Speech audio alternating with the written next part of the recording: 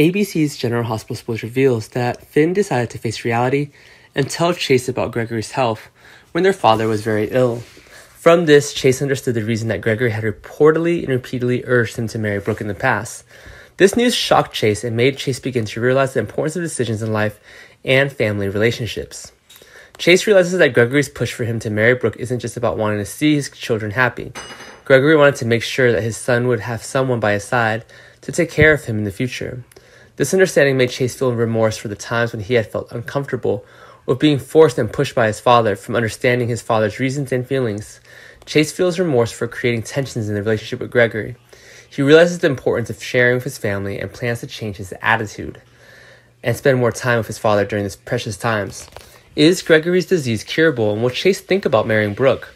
Meanwhile, Chase decides to share with Brooke about his father's illness, and he wished that she could agree to their wedding sooner. Fulfilling his father's wish, Brooke understands the importance of family and the love Chase has for his father. She agrees with Chase and is ready to have a quick wedding.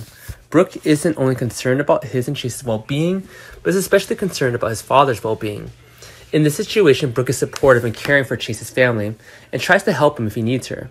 Chase wishes to see Gregory happy to see him and Brooke get married.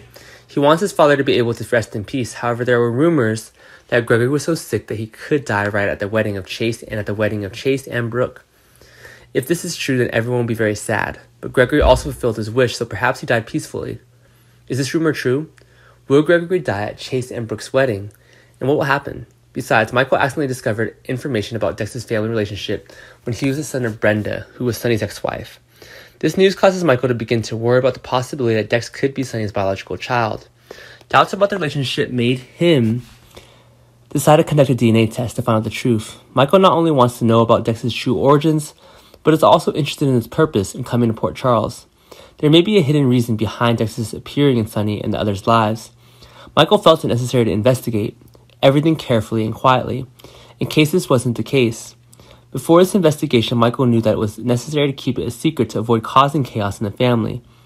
He's determined to find out the truth, and Michael will also consider approaching Dex to learn more about his goals. Will Michael find out the truth, and is Dex really Sonny's son, and how will things turn out?